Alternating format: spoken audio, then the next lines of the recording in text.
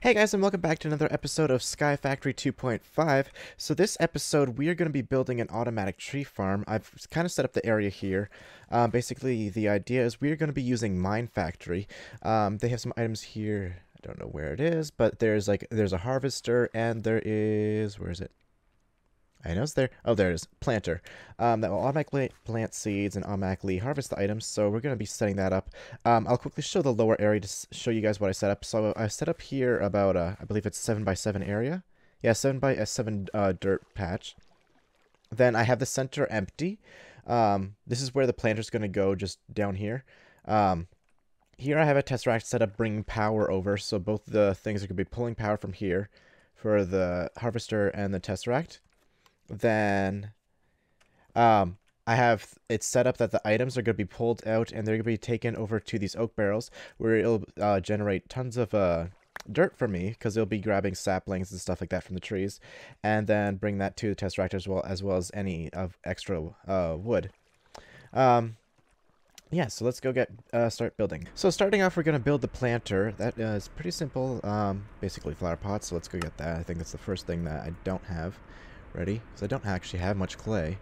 I haven't automated clay yet. Okay, so we need copper gears, redstone reception coil, some pistons, a machine frame, basic one. You don't need like any of the advanced ones for this, as well as plastic sheets. So there we go. We got our planter. Okay, and the next thing, where is it? Harvester. Now let's go build that. So some axes, shears, gears, stuff like that, and done. Okay, so anyways, this is gonna be a simple one. Let's go. Bring that back down. We're going to head back over here. And jump down the hole again. Well, first, actually, let me set up the harvester. Oh, facing the wrong direction. Okay. Can I just use the gear for that? Perfect. There we go. Oh, shit. Does it have to be in the back? I wonder if the item has to be in the back. I do want to shear leaves. I mean, if that is the case, I can always just...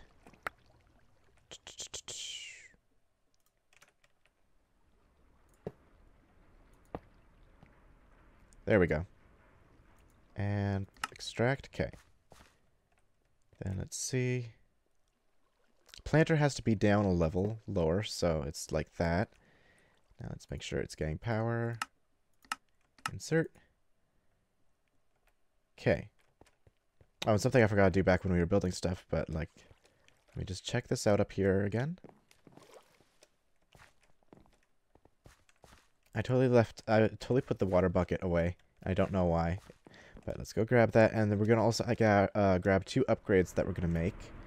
Let's see, so first let's upgrade tin. That's what we want. Oh, shit.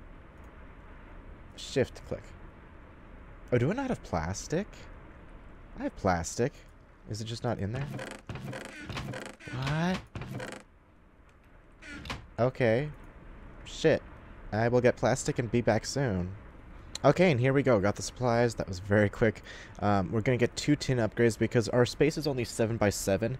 And basically the way they do the sizing is it starts off with a 3x3 square with the item being in the center. And then so it's saying a radius increase of 2. So that's the 3. Plus 2 on each side, which brings it to 7. Okay, so done here. I need the water bucket. Where did I put it? There we go. Oh, did I just grab something? I didn't mean to. Oh, well. Okay.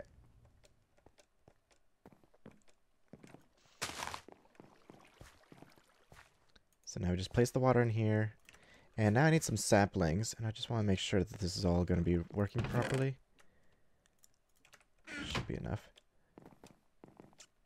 Now, I'm setting this up as a tree farm, but you guys, you can use any farm that there is. Any farm that there is. Like, pretty much any crops besides magical crops, is to my understanding. But, like, basic seeds, stuff like that. Now, something in here as well is, if you can slightly see on the top of this block, there's, like, the red, yellow, or red, orange, yellow. I think it's red, orange, yellow. Red, yellow, green. They have the colors representing a filter. So, say I put this here, and then do that. Oh, I didn't give it an upgrade. And it didn't seem to... Okay, there. Ish? No, it's not listening. The filter. The idea of the filter is it's supposed to only put trees in that spot, but... Okay, whatever. It really doesn't matter to me.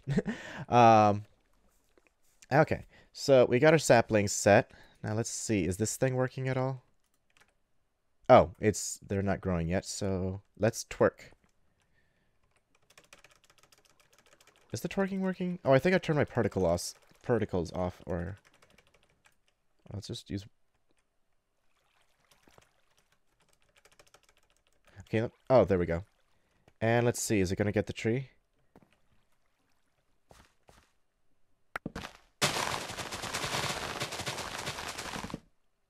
Okay, perfect. So now one thing I have to worry about is it's generating sludge. And I haven't put any... I have to figure out where to store liquids because I don't really have much liquid storage yet. Okay, look at that. And that's going to all generate me... get me tons of dirt. And then afterwards it should... I want to kind of just watch and see. Is it going to grab the dirt and bring it to the Tesseract after? It should. Now, also, I should actually be making something, I believe, so that the saplings circle back around to the planter. So let's actually get that set.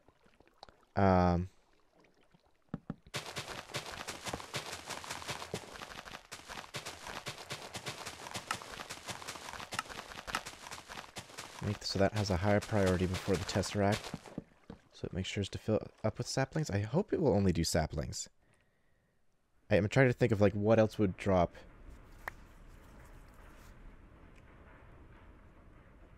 Oh, they've already dispensed. Okay.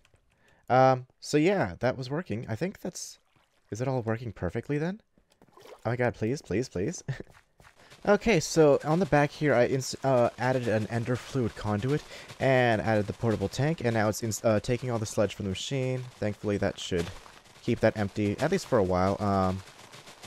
This can hold 512,000, so, I mean, it's already at 8,000. That's not going to last too long, but at least then I can grab it and figure out what to do with sludge. I don't honestly know what sludge is for. Sludge. Okay, let's see. What can I do with you? In a sludge boiler... Is this like I can get these from a sludge boiler? Oh yeah, I think that is the thing. So if I get a sludge boiler, I can insert sludge into it, and it's going to be generating different like dirt materials for me. Now actually getting dirt from that would be handy, so I could set that up. Let me see.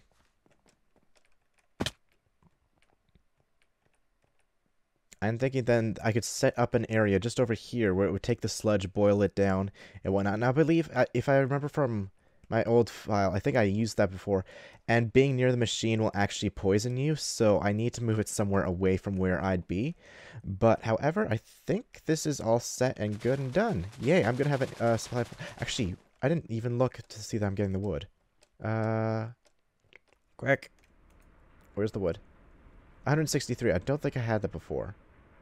I think my count was down before. Yeah, and I'm getting dirt. Just saw that move. So yay! Okay, it all worked out. Yay, awesome. Since last episode, I went and added a second reactor. I think I currently have it off because with it on for a while, it will get to the point where it's generating too much power. However, so what I do is I turn it on, let this thing fill up, turn it off once this is full, and then turn it back on when this is empty again. But right now this is storing power and powering everything. But yeah. Anyways, so that's where I'm going to end off the episode. Thank you guys for watching. I'll see you guys with another video soon. Goodbye.